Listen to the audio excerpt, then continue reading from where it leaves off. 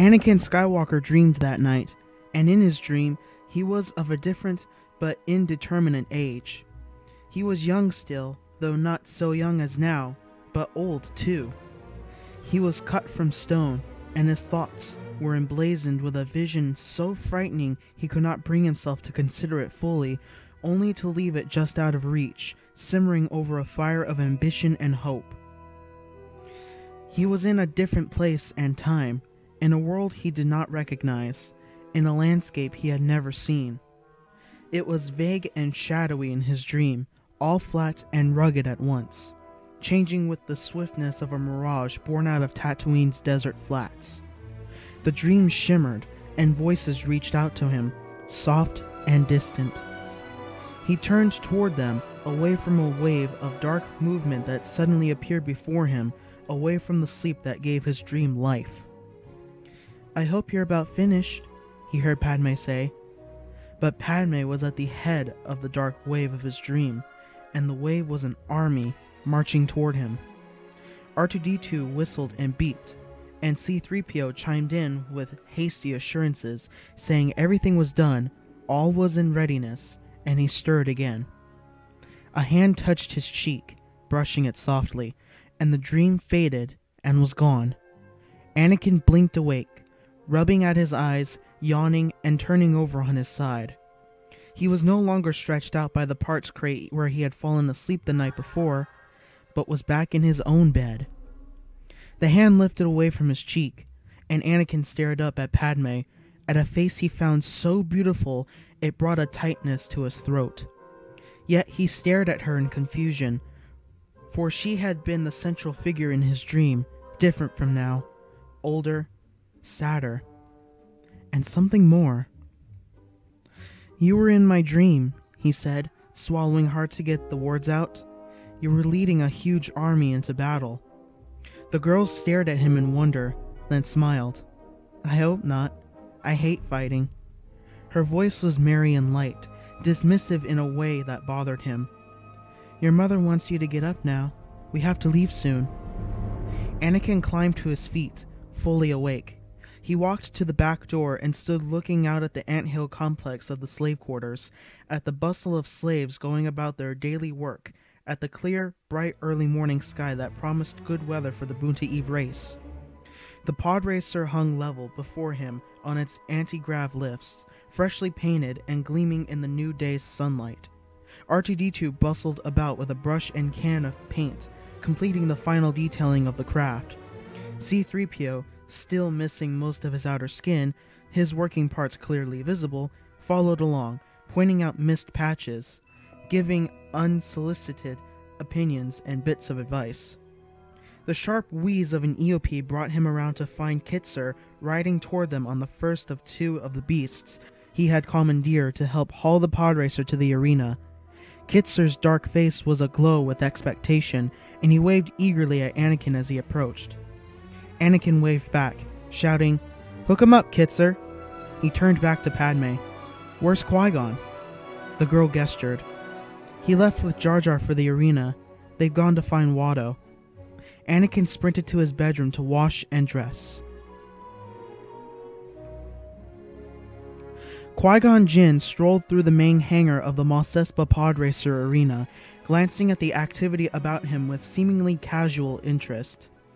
The hangar was a cavernous building that housed podracers and equipment year-round, and served as a staging area for vehicles and crews on race days.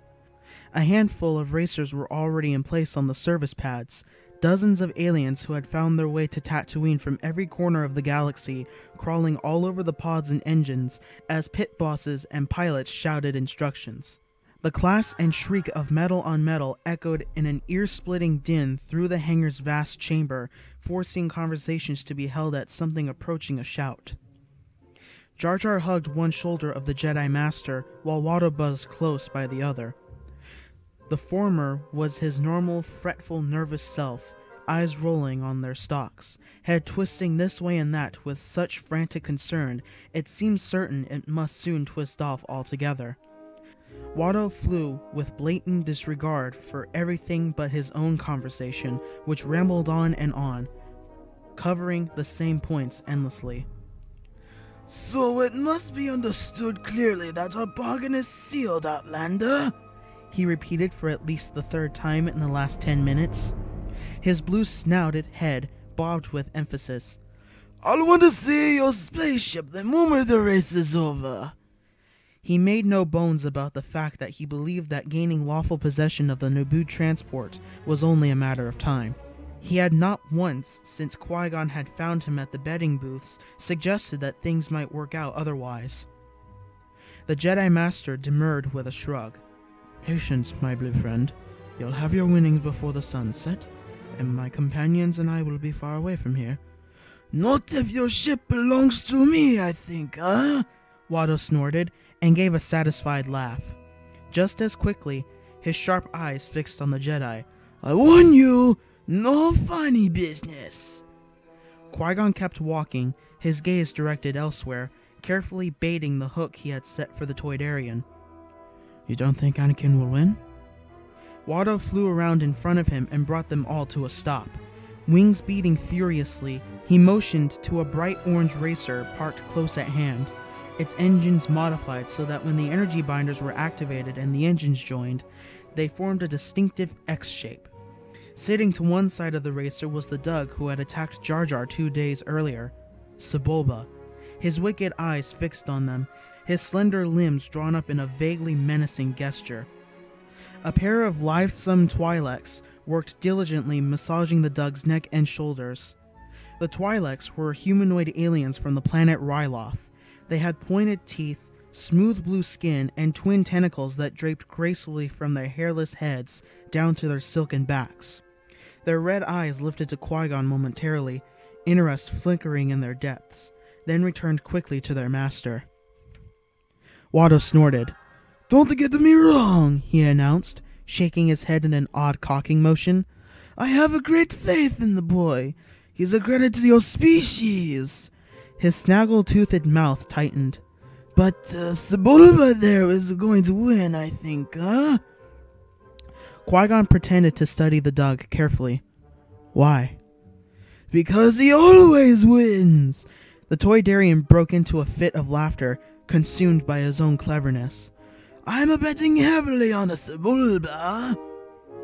I'll take that bet, Qui-Gon said at once. Watto stopped laughing instantly, jerking away as if scalded by hot oil. What? He shook his head in astonishment. What do you mean? Qui-Gon advanced a step, backing the Toydarian away. I'll wager my new racing pod against... He trailed off thoughtfully, letting Watto hang. Against, say... the boy and his mother. Watto was aghast. A pod is for slaves? I don't think so. The blue wings were a blur as he flitted this way and that, head cocked. Well, perhaps. Just one. The mother, maybe. The boy isn't for sale. Qui-Gon frowned. The boy is small. He can't be worth much. Watto shook his head decisively. For the fastest pod ever built? Watto shook his head again. Both or no bet. They were standing near the front entry of the hangar, and the noise of the crew work had lessened. Beyond, the arena stands rose against the desert sky, a vast, curved complex complete with boxes for the huts, a race announcer's booth, course monitoring equipment, and food stands. Already the stands were beginning to fill, the population of Mos Espa turning out in full force for the event, shops and stalls closed, the city on holiday. Bright streamers and banners flew, and approaching racers flamed with the reflection of sunlight and polish. Qui-Gon caught sight of Anakin appearing through the crowds, riding an EOP with Padme up behind him, towing one of the massive Radon-Ulzer engines. His friend Kitzer followed on a second EOP, towing the other engine. The EOPs were gangly, long-snouted pack animals with tough, leathery skin and short fur particularly well suited to resisting the Tatooine desert heat. R2-D2 and C-3PO trailed the little procession with the pod and Shmi. The Jedi Master deliberately turned to watch their approach, drawing Watto's gaze after his own. The Toydarian's eyes glittered at the sight of the boy and the racer. He looked back at Qui-Gon and gave an anxious snort. No pod's worth 2 slaves. Not by a long shot. 1 slave or nothing. Qui-Gon folded his arms over his chest. The boy then. Watto huffed and shook his head. He jerked with the tension his deliberation was generating inside his pudgy blue body. No. Then abruptly, he reached inside his pocket and produced a small cube, which he tossed from one hand to the other as if it were too hot to hold. We'll let fate decide. Blue, it's the boy. Red, it's the mother. Watto cast the cube to the hangar floor. As he did, Qui-Gon made a small, surreptitious gesture with one hand, calling on his Jedi power to produce a small inflection in the Force. The cube bounced, rolled, settled, blue side facing up. Watto threw up his hands angrily, his eyes turning narrow and sharp. You won the toss, Outlander, he sneered in dismissal, but you want to win in the race, so it makes little difference, I think. We'll see, Qui-Gon replied calmly. Anakin and the others reached them, entering the hangar with the pod and engines. Watto wheeled away from Qui-Gon in a huff, pausing long enough to snap irritably at the boy. Better stop your friend's bedding, he declared with an angry snort, or I'll end up owning him too.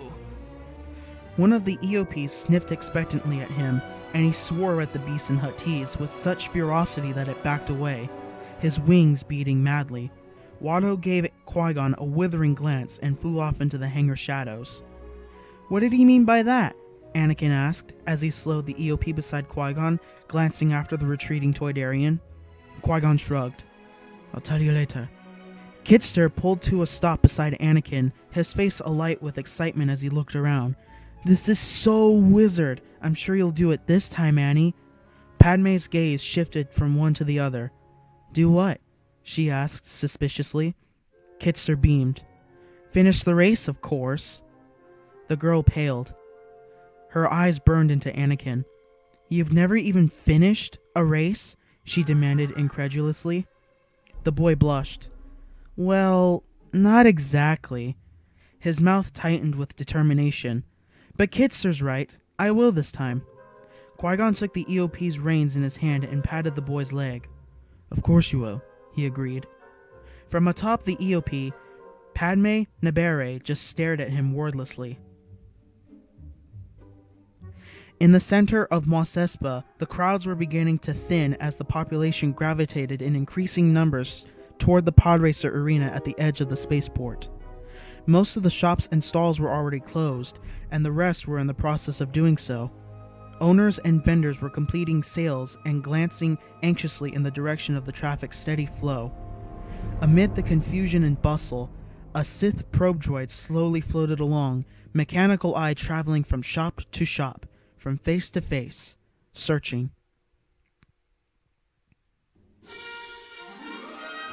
Over 100,000 beings had filled the Podracer arena by mid-morning, jamming into the grandstand seats, crowding onto the broad viewing platforms, filling the available space. The arena became a vast sea of color and movement and sound in the emptiness of the surrounding desert. Flags and banners bearing the insignia of the racers and their sponsors waved over the assemblage, signifying favorites and creating impromptu cheering sections. Bands played in support of some racers, and isolated horns and drums beat in wild appreciation for all. Vendors walked the aisles, carrying food and drink from canopied stands below to sell to the crowd. Everywhere, excitement and anticipation was building. Then a roar erupted as the racers began to emerge from the main hangar on the far side of the start line. One by one, the pod racers hove into view, some towed by EOPs, some by hand, some by repulsor sled, all part of a long procession of pilots, pit crews, and hangers-on. Standard bearers, each carrying a flag that identified the pilot and sponsor, marched along, forming a colorful line in front of the assembly of pod racers. Overhead, the twin suns of Tatooine shone down with a bright, hungry glare. As the racers moved onto the track in front of the arena stands, a flurry of movement in the royal box signaled the arrival of Jabba the Hutt and Gardola, his female friend.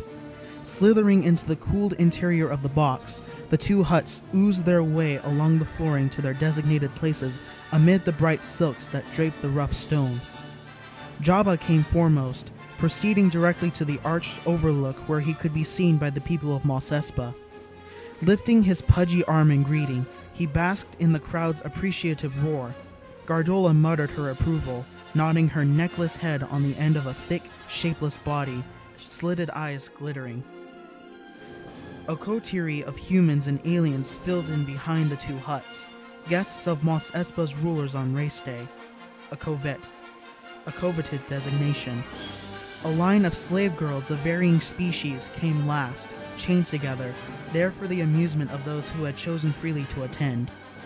Below, the Podracer pilots formed a line facing the royal box, and on command bowed deeply in recognition of and to pay homage to their benefactor. "Ciao basso!"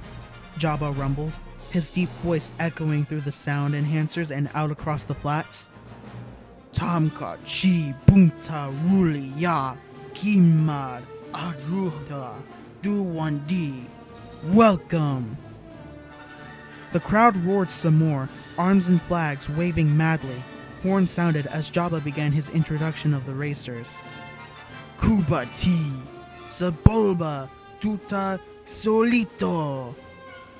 The Dug, standing immediately next to Anakin, rose on his back legs and waved to the stands. A band played wildly in support, and Sebulba's fans and anxious bettors, depending on the odds that favored the Dug, cheered and shouted in response. One by one, Jabba recognized the Podracer pilots. Gascano, Bull's Roar, Ben Guadaneros, Aldar Beto, Odie Mandrell, Zelbri, Mars Guo, Clegg Holdfast, Bozy Baranta, Juan Sandage. Anakin listened to the names, shifting anxiously, eager to begin. A glance over his shoulder revealed Kitzer at work attaching the radon ulcers to his pod with the Sealton cables, checking the fastenings with sharp tugs. "Mahanek Tuta Hak," Jabba boomed. "Timto Pagalis, Tuta Munas Mandel, Anakin Skywalker, Tuta Tatooine." Applause burst from the crowd, though it was not as enthusiastic as it had been for Sebulba or Gascano, or several of the others. Anakin waved in response, eyes traveling over the thousands gathered, his mind already out in the flats. When he turned to walk to his racer, his mother was standing in front of him. Her worn face was calm and determined as she bent down to give him a hug and a kiss. Her eyes were steady as she backed him off, her hands gripping his shoulders, and she could not quite mask the worry reflected there. "Be safe, Annie," she told him. He nodded, swallowing. "I will, Mom. I promise." She smiled, warm and reassuring, and moved away. Anakin continued on, watching Kitzer and Jar Jar unhitch the EOPs so that Kitzer could lead them away. R2-D2 rolled up to Anakin and beeped with approval and reassurance. C-3PO solemnly warned against the dangers of driving too fast and wished his master well. All was ready. Jar Jar patted the boy on the back, his build face a mask of worry and consternation. "'Tis in very gloomy, Annie. May the gods be kind, Misa friend." Out of the corner of his eye, Anakin saw Sebulba wander over from his own racer and began examining the boys. Hitching along on his spindly legs, he worked his way around the radon ulcers with undisguised interest. Stopping finally at the left engine, he reached up suddenly and banged hard on a stabilizer, glancing around quickly to see if anyone had noticed. Padme appeared and bent down to kiss Anakin's cheek. Her dark eyes were intense. "You carry all our hopes," she said quietly. Anakin's lower lip jutted out. "I won't let you down." She gave him a long stare, then moved away. As she did so, Sebulba sidled up to him, his wizened, whiskery face angling close. "You won't walk away from this one, slaves come," he wheezed softly, grinning. "You're bantha poodoo." Anakin stood his ground, giving the Dug a stony look. "Don't count on it, slime face." Qui-Gon was approaching, and Sebulba backed away toward his own racer, malevolence mirrored in his flat stare. Horns blared, and a new roar rose from the crowd. Jabba the Hutt oozed to the lip of the royal box, his thick arms lifting. Ka baza kundi ta tam hruda, he growled. Let the challenge begin. The roar of the crowd began to build even further. Qui-Gon helped Anakin climb into his pod. The boy settled himself in place in the seat, securing his straps, fitting his old battered racing helmet over his head and bringing down his goggles. Are you all set, Annie? The Jedi Master asked calmly. The boy nodded, eyes intense, steady. Qui-Gon held his gaze. Remember, concentrate on the moment. Feel, don't think. Trust your instincts. He put a hand on the boy's shoulder and smiled. May the Force be with you, Annie. Then he backed away, and Anakin Skywalker was alone. Qui-Gon moved quickly through the crowd to the viewing platform where Shmi, Padme, and Jar Jar waited. He glanced back only once at Anakin and found the boy calmly fitting his goggles in place. The Jedi Master nodded to himself. The boy would do all right. He mounted the viewing platform with Jar Jar and the women just as it began to lift into position for the race. Shmi gave him a worried, questioning look. He's fine, Qui-Gon assured her, touching her shoulder. Padme shook her head doubtfully. You Jedi are far too reckless, she said quietly. The Queen trusts my judgment, young handmaiden, Qui-Gon interrupted smoothly, directing his words only to her. Perhaps you should too. She glared at him. You assume too much. The viewing platform locked into place, and all eyes turned toward the racers. Energy binders were engaged, powerful electromagnetic currents arcing between coaxial plates, locking the twin engines of each pod racer together as a single unit. Now the engines themselves began to turn over, their booming coughs and rumbles mingling with and then overwhelming the roar of the crowd. Flag barriers and pit crews moved hastily aside, clearing the start line beneath the arch that marked the beginning and end of the race. Overhead, a red light held the racers in place.